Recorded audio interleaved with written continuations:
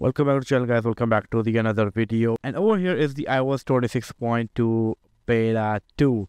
And I'm using this update for a while now. I'm using this update for more than 3 days around. And I'm really happy to share the performance so far. And I really want to talk about a few stuff over here. The first of all, there are results that are amazing when it comes to Geekbench Scores. So stay until the end of this video.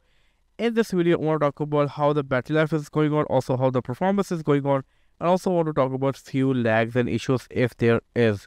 So without any further delay, let's dive into this video and let's see how the battery is performing for almost last 3 days. So I will get into the settings, and once I am into the settings, I will get into the battery section.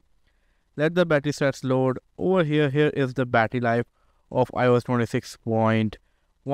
26.2 beta 2. Now over here, as you can see, I used around 79% of my device, and against that I got 7 hours and 17 minutes screen on time. This was a really good screen on time. I used different applications like Instagram, WhatsApp, TikTok, Snapchat, as you can see. Now on this day, as you can see, I used around 63% and I got 5 hours and 6 minutes screen on time. I used different applications like Apple Watch app, Snapchat, Instagram, TapPad, and TikTok. Today, I guess, I used around 68%, as you can see, and I got around 6 hours and 47 minutes screen on time, which is actually a really good one. I use different applications like Instagram, WhatsApp, Threads, Geekbench, and TikTok.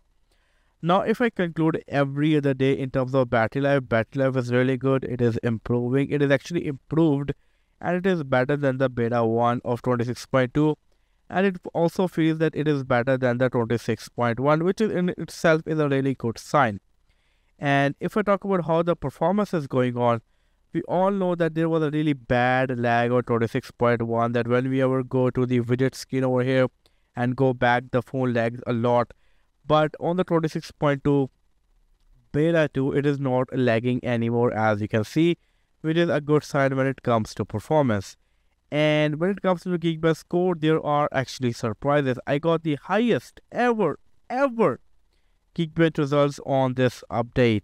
First, I got this one, 3433 on a single core, 8754 on a multi-core. This was the highest ever Geekbench score I ever get on this device. And again, I ran the score after using it for a couple of days, and I'm surprised again. This time, I got 3474 on a single core and 8868 on a multi-core. This is the highest ever score.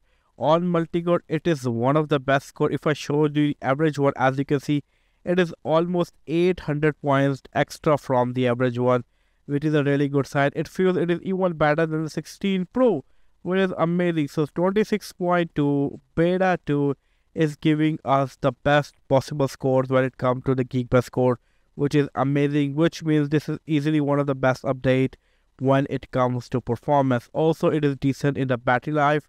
So I'm very happy to see how this update is a very much improved, way much better, which is a very big thing. So overall performance is really good. In usage, I haven't faced any issue at all. I am enjoying every bit of this performance. Now, if I conclude this video, battery life is amazing. It is improved. It is better than the previous versions. And coming to the performance, it is one of the best. It also fixes the home screen lag. Not only that, it gives me the highest ever Geekbench score when it comes to the multi-core, which is a really good sign. So yeah, overall performance is good. Overall update is good. And so far, I tested out. Now the next update is definitely going to be 26.2 beta 3, and as you can see, Apple is on a weekly cycle, so we can expect the next update next week. My best guess is to expect the update around 17th and 18th of November. This is my best guess. Let's see when the update is going to come out. Definitely whenever the update will come out, I will be making a video for you guys. Well, that's all from this, a very short and simple video, and I hope to catch you guys in my next video. Until then, take care. Peace out.